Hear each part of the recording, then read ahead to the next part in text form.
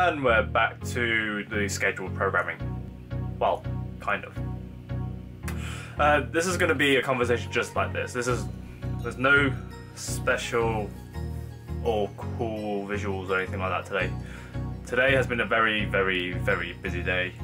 I've literally been sat at the desk since around about 7:30 AM this morning, writing reports, getting social media done for things and teams and other people, and editing images from yesterday, and then there's been a whole host of things I've had to do today,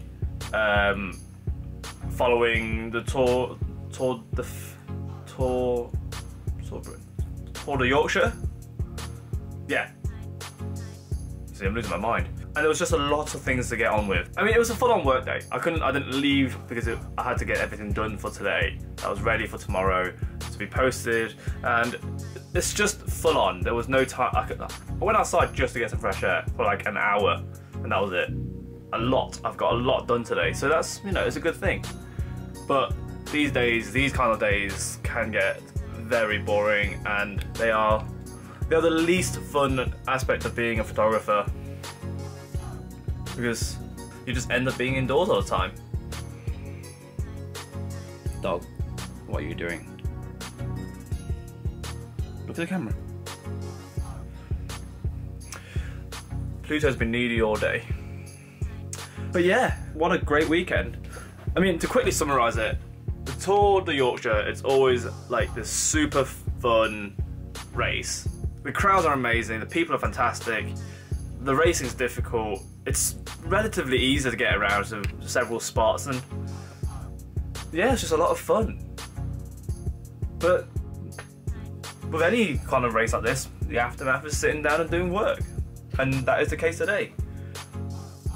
Unfortunately, this is the only thing I'm going to be filming, so maybe a bit boring. I kind of need to run through things. I'm currently sitting down and editing the vlogs from the tour. I'm going to do a pre-tour video, and then stage 1, stage 2 and stage 3. Whether it's going to be, I'm not quite sure whether I'm going to do it as one big one or individual 1, 2 and 3. I don't know. Currently it's going to be one big one because there's no conclusion, no ending to any given day. There's a lot of licensing and rights when it comes to creating videos at a bike race. You have to have the correct accreditation if you want to film, which is completely fair. I mean, I'm accredited as a photographer. The TV guys are accredited as TV. The video people are accredited as media and other things, you know. You'll see, but I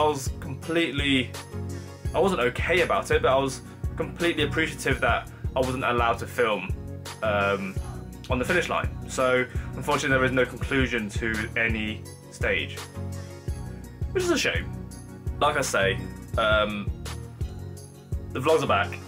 They will be coming back daily again. This week's going to be a bit of a quieter week.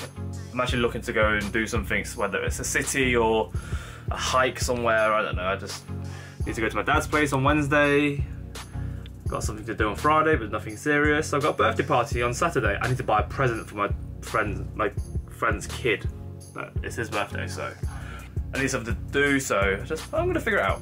Next week's gonna be very busy though. Next week is Tour Series, which is a 1-hour crit around cities.